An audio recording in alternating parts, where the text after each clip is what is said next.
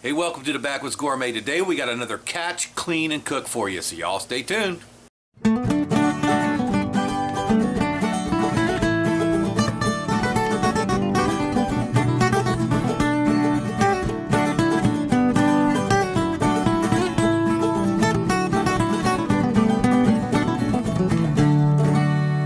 Okay, well, the weather finally allowed us to get our little boat out to saltwater. We went out to Hollow River Canal to try to catch some giant drum for you guys. And this is what happened.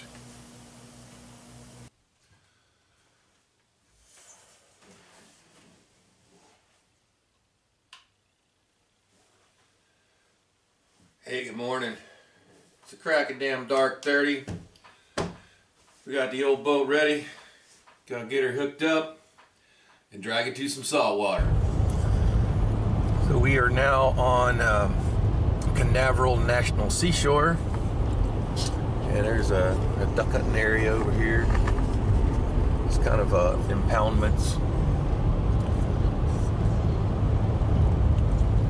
and over there is the Kennedy Space Center. You might be able to see a couple of the towers and launch pads. There is actually a big rocket getting ready to go up over there. So this is what happens in Florida when we get hard freezes. These are all snook. Some huge ones there too. All dead. Thousands of them. So folks, bailing from this spot right now. Water temperature's 52. Nothing going on at all. Huge fish kill of snook in here. So we're going to head to Port Canaveral, which is open to the ocean. That's going to be a lot higher water temperature than up here inside. So let's get it on the trailer and we'll see if we can make anything of this trip. Alright, so that was the last thing I expected to see when I went over there. I heard some rumors that some of the backwaters there were some issues with the fish dying from cold weather, and I had to see it for myself. So you know, I made the call, put it on the trailer, take it down the road, and this is what happened. Okay, first fish of the day, sheepshead, 11 3/4. He's got to be 12 inches long, so no clean and cook on this guy.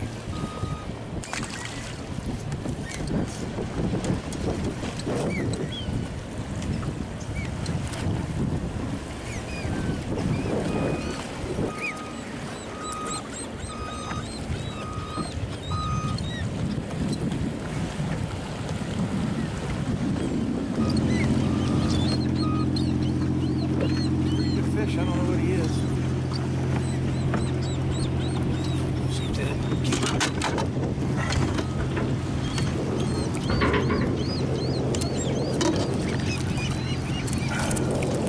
There we go.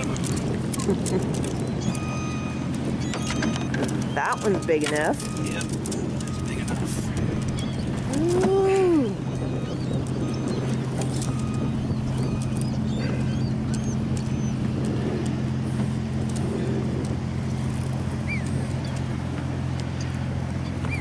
Trying to bite me. Nice one, about 14 inches. Alright, Seal's got a black drum. Bring him on in. Glad we finally found some place to catch the fish today. I don't know if he's going to be legal. We'll check him out. Okay, here's our convicts. Black drum. When they're babed like this, they're always nice and striped. And of course, sheepshead. Both excellent eating.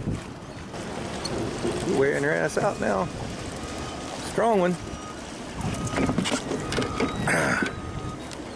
Oh yeah, he's a keeper. Oh my god. Bring him up here. Oh my god. There we go.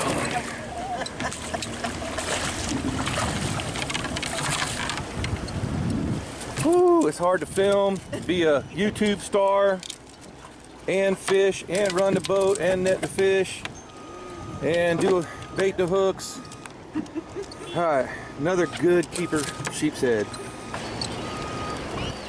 All right, guys, Mrs. Backwoods whooping my ass. There's another nice 3.5, 4 pounder right there. The teeth on that thing. All right, guys. Pretty redfish. A little too short to keep that piece.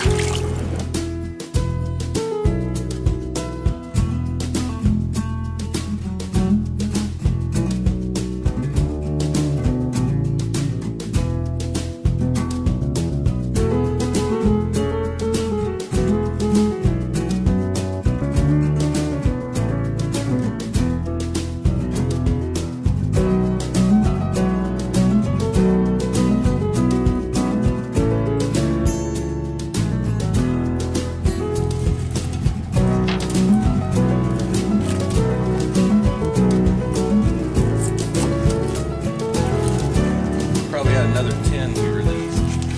Other side. This table's backwards.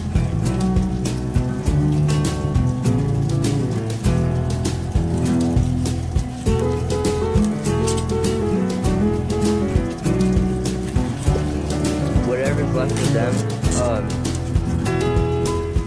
put them right there. I'll take one when you're done. Got a black drum. Just make sure you cut way up behind the head on him. You got a lot of meat up there. Start about the tail.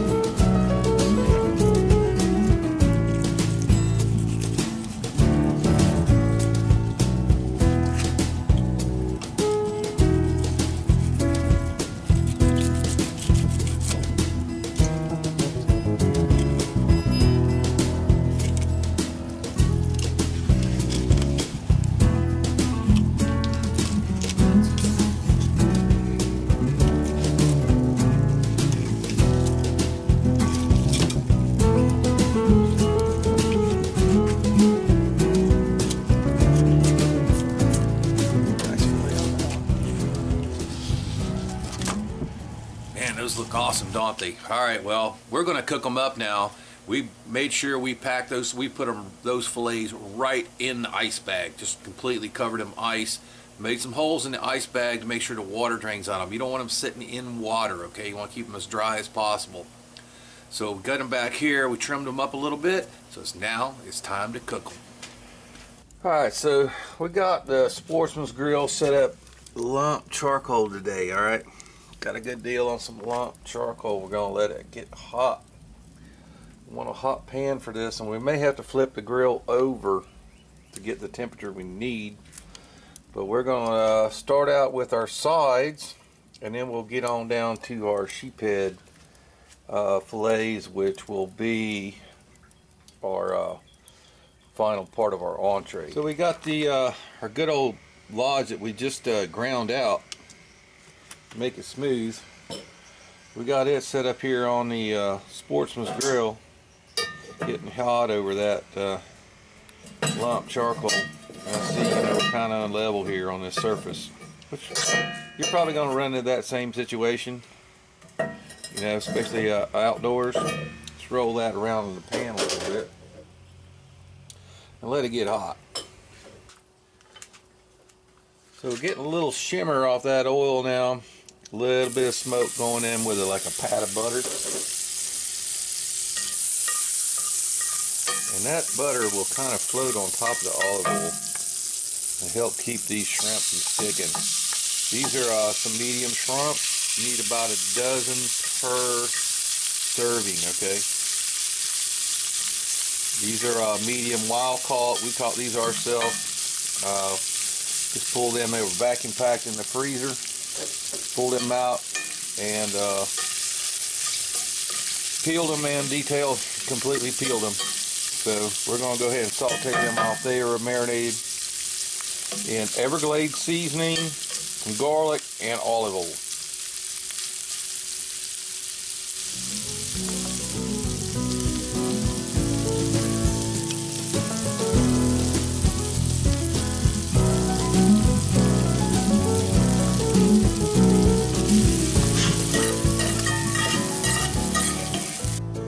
So we just took the shrimp out. We're coming in with about a third of a diced sweet onion. You could use shallot also. Gonna kind of get that going real quick. But we got a kind of a big chunk in there, but that's all right. Break them up a little bit. The moisture from those onions is going to kind of deglaze the shrimp and garlic, brown garlic that's on the bottom of the pan. And if it needs a little oil, come on in with a little bit of butter. That's what we'll do right now. A little bit of butter. Pan's getting nice and hot. Give those just a little time to pick up some color.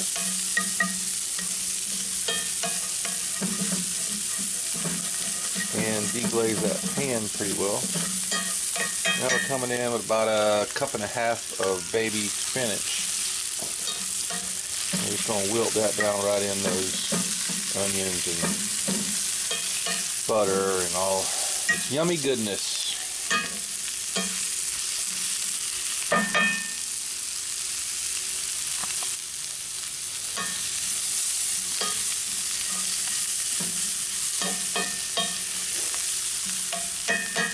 Just as the spinach is wilted,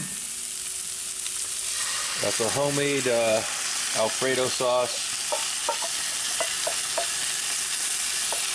I made earlier today. Right in with that. Bring that all up to a nice bubble.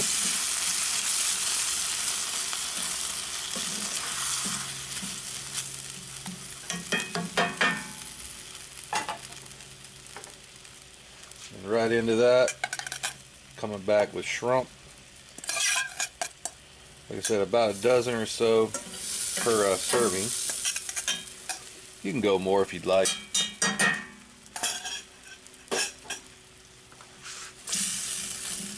And we don't want to cook the shrimp anymore or that spinach anymore. All we want to do is heat this up. So we're going to go ahead and pull that off the fire. So here are our sheephead fillets. So we're going to go ahead and just drizzle them a little olive oil. Got them on a platter, so it makes it easy. Oh man, I'm making a mess. And we're going to get them coated on all sides. Just flop them back and forth in the olive oil. Should be good. That was that big one Mrs. Backwoods caught. Wow, that sucker was nice. So straight on with the Backwoods Gourmet's favorite seasoning, a Seminole Swamp. This is the original. Light coat both sides. Don't get crazy. Just like most seasonings nowadays, including Everglades, can get a little salty. Okay, a light sprinkle, and those will be ready for the pan.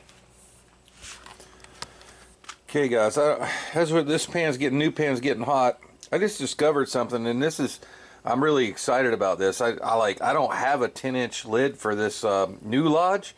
Whenever I grab my Dutch oven lid from my 10-inch lodge pan, fits perfect. That could open up a whole nother world for the Backwoods Gourmet.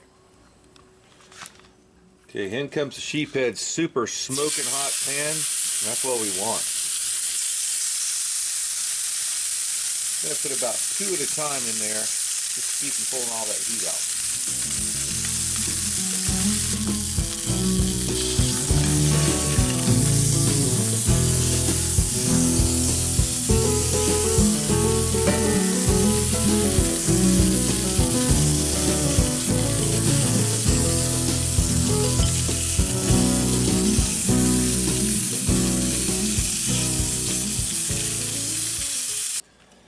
So right before we're ready to serve, I threw the shrimp back up there and just brought it to a boil. And what we're going to do is put our al dente fettuccine right up in there. Now if you don't know what al dente means, I'll translate that from Italian to Backwoods. And that means damn near done. Okay? So it ain't completely done, but it's damn near done. And it's going to finish cooking right there in that sauce. So that's all the heat that thing needs. We're going to go ahead and pull it off the fire and put that lid right back on. So one of the things I hope you take away from this video is that Lodge Sportsman's Grill can also be used as a stove. You know, a charcoal stove basically. And that's what we use it for, to cook this entire meal. Alright, so you know, if you got one of those or you like to get one of those, check out our Amazon store. We got them there every day for a great price. We'll leave the link for you in the first comment. And go in here to our Shrimp Alfredo, and man, that smells awesome with the spinach and the shrimp. Go ahead and give yourself a little pile of those in the middle there. The pasta's being kind of impales them. A few more shrimp. You see how that pasta's just like soaked up the Alfredo sauce. Alright. Keep that warm over there. I'm going to come in with our seared off sheepshead fillet, and I mean, it is freaking gorgeous.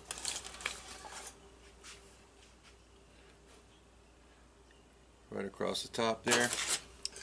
For garnish, we got a couple of that's a Florida native navel orange, a little bit of cilantro right here on the side for a little greenery, and a final garnish, a little shake of Seminole Swamp right over the plate. It's not quite final until this is a pasta dish, so we're going to go ahead and grate a little Parmigiano Reggiano.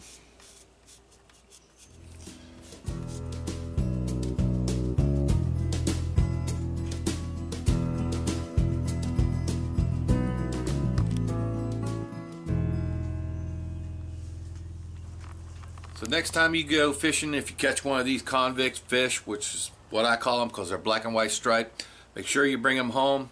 Try this dish. You'll be happy that you did.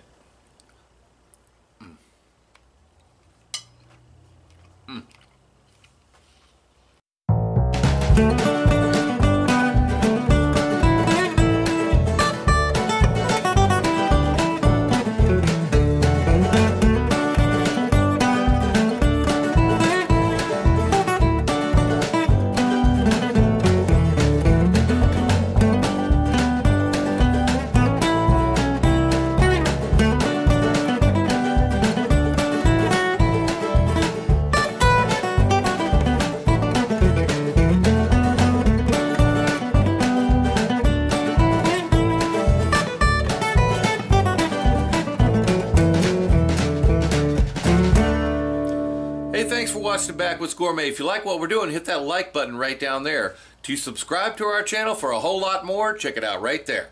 To see our last video, it's right up here. And for a whole playlist of cooking fish and seafood outdoors, it's right up there. We'll see you next time.